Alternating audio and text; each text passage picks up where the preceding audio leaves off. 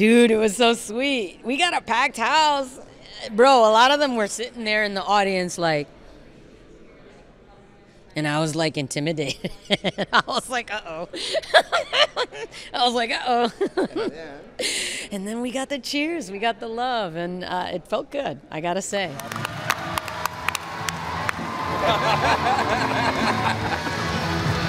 Sweep it up. We have to hug. We got a hug. Yeah. High five. We already hugged. High five.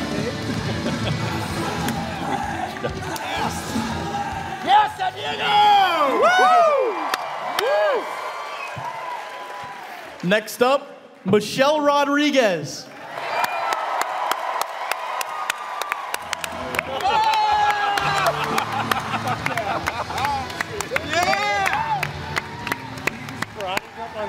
I love it. Regé-Jean Page.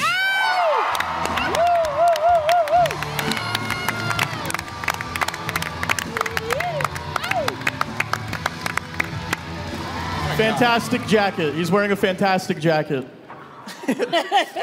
Sophia Lillis. Yeah!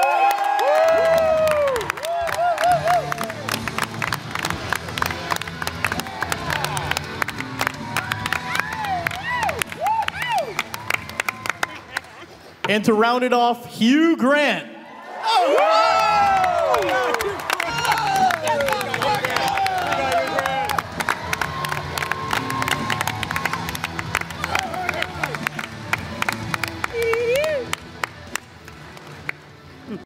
There's one game, like in high school, I thought to myself, like that should be played in every single high school or school across the nation.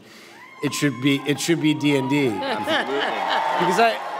Because don't you think it's like you can get the bully and the jock, and of course I only speak in John Hughes terms, you know, all in a room, and I guarantee you in 20 minutes, no one will remember what kind of, you know, class they came from or who their best friends are and who the dork is and all that stuff.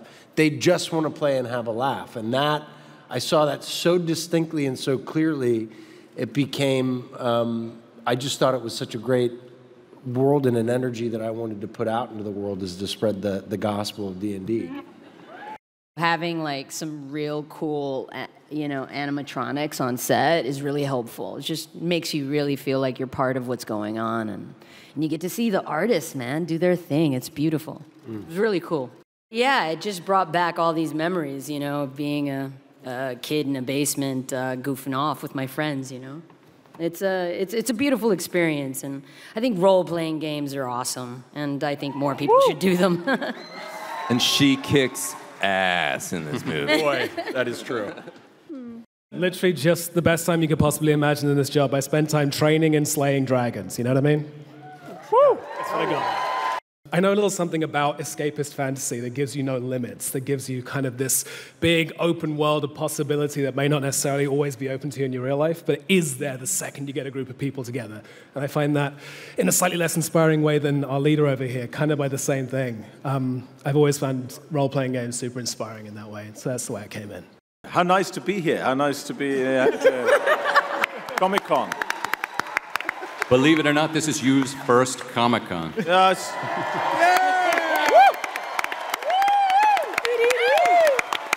Thank you. And next year we'll all we did visit try to Hugh's come dungeon. with Sense and Sensibility, but we were turned away. We can start with Hugh. What class do you think that you would be if you were sucked into Dungeons and Dragons? The highest class.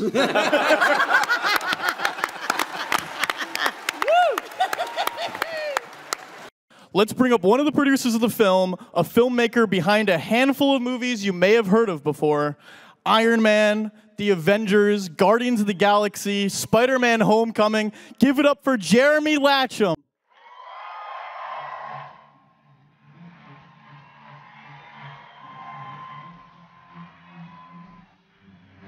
What's up, man? Next, please welcome the film's directing and screenwriting duo. They've written Horrible Bosses, Spider-Man Homecoming, and directed Game Night. here's Jonathan Goldstein and John Francis Daly.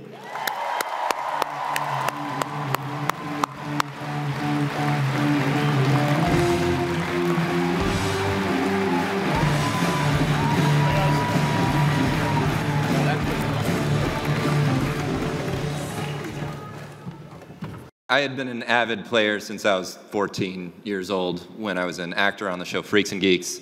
And oh, thank you.